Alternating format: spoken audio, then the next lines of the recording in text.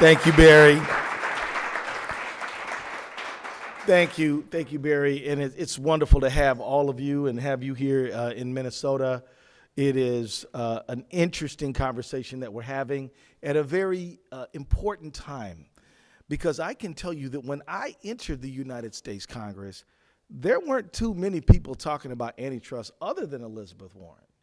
But you were, and Lena Khan was, and you all were making this issue the issue. I heard about the work that you were doing, and we came together and we started a congressional antitrust caucus, and you spoke at some of the first meetings that we had.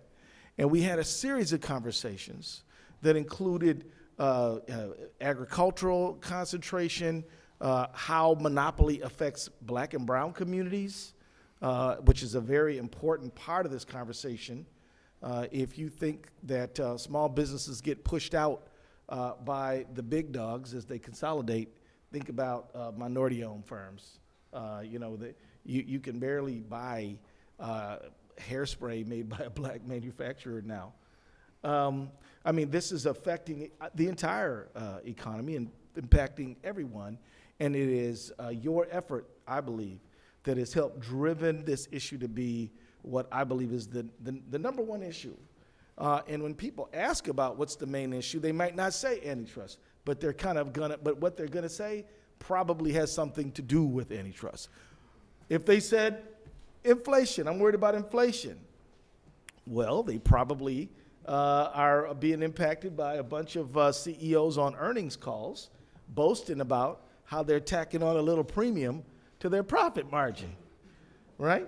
If you want to talk about climate, well, why can't we get more progress on climate? Because of highly concentrated markets. And I can tell you, our lawsuit against ExxonMobil, they bite back. They actually had somebody introduce a bill to limit my office from bringing on fellows paid for by a foundation, right? And I got a feeling that they're up to some other stuff too. My point is that you, Barry, and others have made this issue of antitrust the key issue.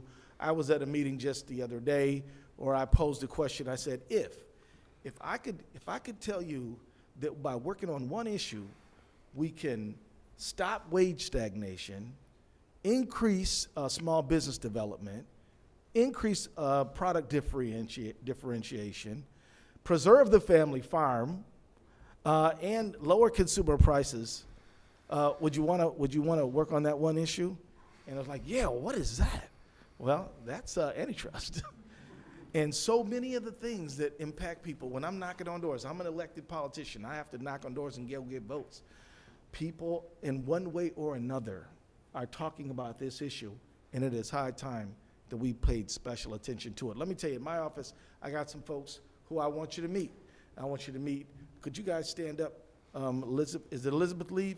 Oh yeah, Elizabeth Odette, who's leading the band, Katie Morkey leading the band, and then Zach Seitz over there leading the band, got him from New York, very much, you guys can have a seat. And then Keon Delsty, who is a law student, but who works in our outreach group, and he's doing a great job too. And we feel that I'm telling you that as long as I'm AG, we're gonna be trying to dedicate more resources to this group so that we can do more to help make sure that this economy is one where anybody can aspire to prosperity. That's what it's all about. I mean, what I tell folks is that we are in business to help people afford their lives. Is that what I say? I mean, my staff was like, yeah, that's what you say. Because I say it all the time. But we can't afford our lives if some giant international amalgamation is soaking up all the resources and all the democracy and all the this and all the that at the expense of the average person.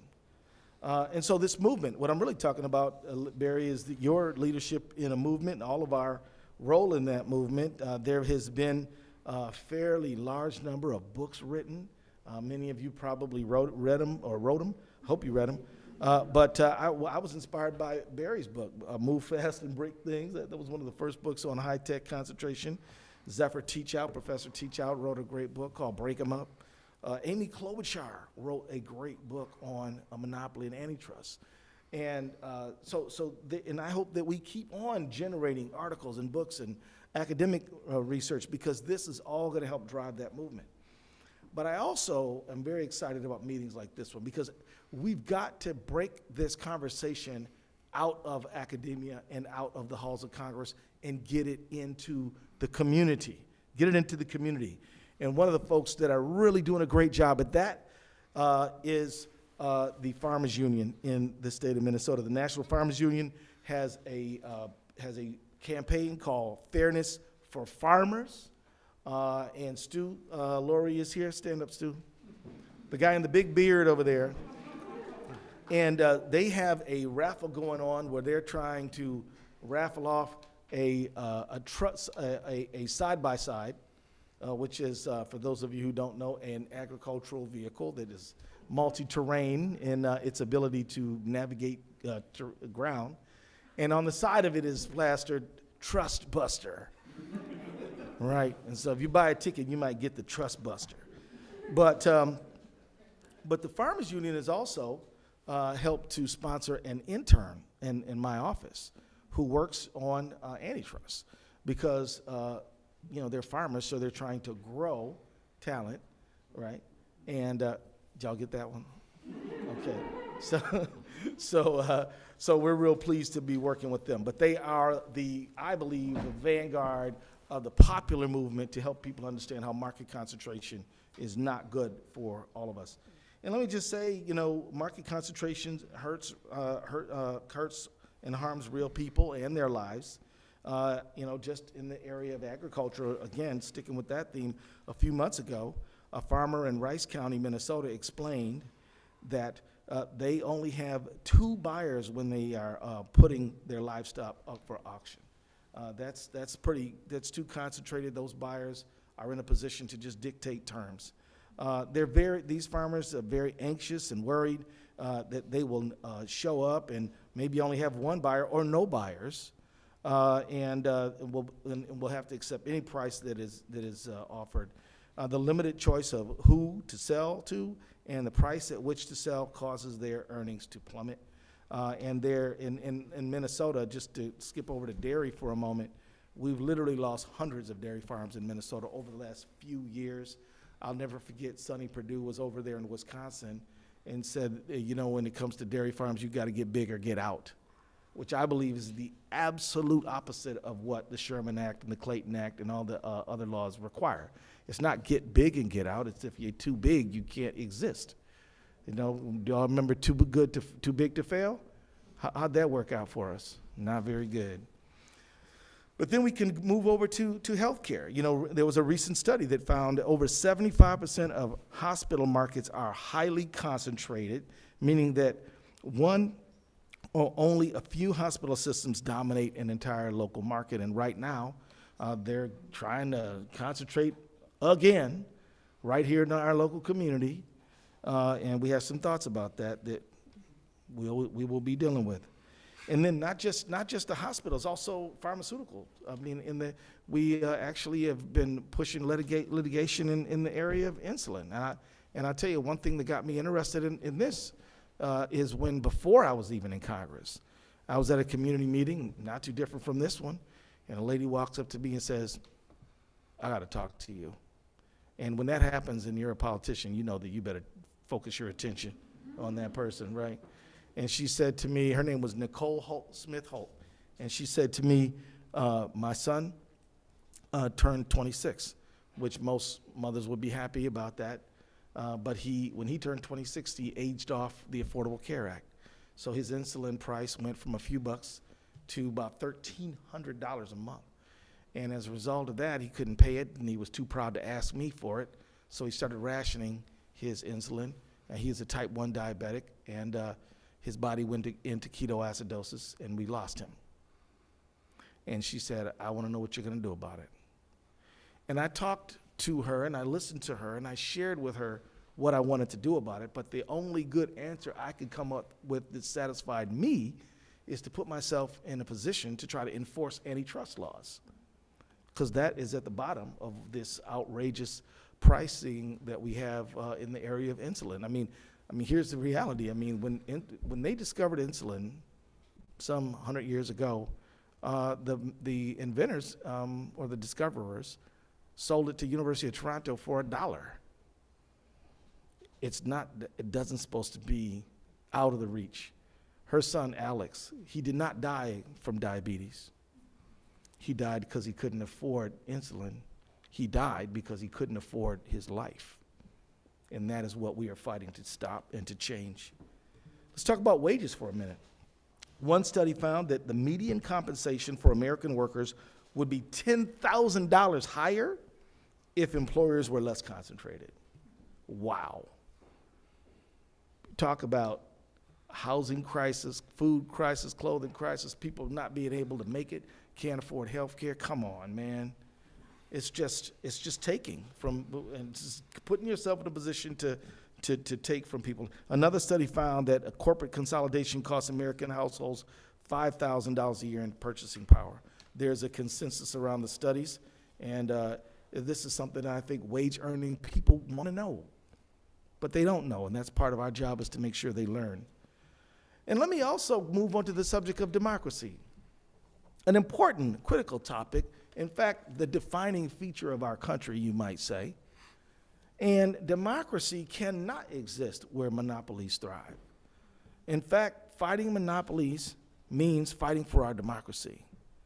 As Louis Brandeis famously said, and I know you all know the quote, but I'm going to say it anyway. We may have democracy, or we may have wealth concentrated in a few hands, but we can't have both.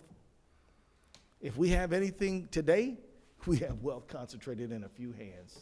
And there shouldn't be any surprise to any of us that some people, feel that the days of representative democracy in America have come to an end. In fact, they fought to try to stop the peaceful transfer of power. I am telling you, these political divisions, these polarization, much of it can be found in these highly concentrated markets and how these problems manifest politically. I can assure you that if you are a member of Congress, nobody is going to try to bribe you. They don't have to. All they have to say is, "Oh, Congressman, have we ever done an event for you?" And you know what they mean. They're going to get their friends together and throw you some PAC checks, and that's going to help you get reelected. And if you start squawking in the wrong direction, they just ignore you. I mean, the great Paul Wellstone famously said this about one monopolistic industry. He said, when it comes to big tobacco, I don't take any money from big tobacco. I don't take any money from big tobacco. Of course, they don't offer me any either. So that's the way Congress works. If you don't sing their song, they can ignore you because there's plenty others who will. Very important to keep that in mind. And, so I just do on this issue of what do we do. We need to operate on multiple levels. We need to have a grassroots community engagement. Ms. McGillicuddy must understand what concentrated markets mean to her. And we've got to think about how to build that. We've also got to work legislatively, and we've got some good progress going on that. I'll talk about that in a minute. We've got to work in litigation. We've got to sue some folks. And we've got to change the way lawsuits are constructed. It's too expensive. Quite honestly, whenever we're going to take on a big case, and my staff knows this is true, we're going to get ready for the sticker shock in the area of cost shares. So like, oh, you want to sue this big dog, that big dog? Drop 50 grand on the table to get started because that's our share of the litigation and the experts. That makes it very difficult to hold them accountable. We need to change the law to make it easier and put the burden on them. So we need grassroots action, we need litigation, we need legislation, we need administrative changes, we need academic thought and development on what we do, how we deal with the modern realities and how the modern realities are related to the old realities. We need all these things. And if we do these things and we stick to it and don't get pushed aside, we're going to have a better economy, we're going to have a better world, we have a more democratic world, we're going to have a cleaner, greener world, we're going to have a world that's more just and more equitable. But let me just talk about some of the possible legislative solutions. But there are limitations. I want to talk a little bit about federal bills. There are some strong bills proposed in Congress. I'm sure you probably have already talked about them today, but none have yet to make it over the finish line yet. It's going to need to take all of our effort to get them there. On the state one of them is the State Enforcement Venue Act. Now, this is very important. It gives state AG offices the ability to control the venue that they bring their antitrust cases in. Actually, these days, if anybody gave me a choice between state court and federal court, that's a no-brainer. Where do we go, Elizabeth? State court. We don't want to be dragged over there. But it would be nice if we would have that choice. The Department of Justice and the Federal Trade Commission already have this ability under federal law, and states are looking for the same protection. Minnesota laws, right now, we're working on and have worked with legislators who are eager to work with us on this, about cleaning up and updating our state antitrust laws, bringing them into conformity with the federal Robinson-Packman Act, and passing abuse of dominance additions to our legislative package. We're also interested in this issue of right to repair. We've heard from Minnesotans that if the device I own is broken, shouldn't I get to decide how my device is repaired? Seems like a simple request, wouldn't you say, Stu? But you start messing around with that tractor, you're gonna lose your warranty and get into a whole bunch of other problems. I mean, the bottom line is it's not just agriculture, it's phones, it's all kinds of things. And I remember when I was a kid, there were repair shops. When's the last time you saw a repair shop? Well, this is because of this kind of development. And so developments in the area of right to repair, there was a complaint filed with the FTC against John Deere in March. It alleges unfair methods of competition, such as agreements of restraint of trade and monopolization, and unfair deceptive trade practices. In March also, we supported legislation proposed in the Minnesota State Legislature for the second session in a row on digital fair repair. And so we are working on this issue as well. And I mentioned rulemaking. We have been active and we've coalesced with AGs. And I want to say to the folks in this room, I'm not the only AG who cares about this issue. Phil Weiser really cares about this issue. Tom Miller cares about this issue. And there are a number of Republican AGs who have expressed interest in this issue, from PBMs to a number of things. So this is space for us to work together on something, and I think we should definitely make that effort. I'm speaking from the perspective of a Democrat, but I can assure you that I'll work with anybody who wants to make this economy fair for working people and regular folks. But the rulemaking, we've offered comments and helped to develop better rules in the area of the Packers and the Stockyards Act. We've urged the Department of Justice to investigate price fixing in the cattle industry, and we helped work with 16 AGs asking the USDA to improve competition in the meat processing industry. As you all go back to your various states, meet with your AGs. Talk to them about your concerns. And then me and your AG could get together and work on some things together. Many hands makes light work. And I think this is an organizing challenge that we should all take on. So let me just wrap up by just talking about state enforcers and how state enforcers have a particular and important role to play. Minnesota recently joined the Department of Justice and the New York AG. You've seen Tish in the news recently, right? And we're suing to stop the United Health Group, which is located here, by the way, from acquiring Change Healthcare.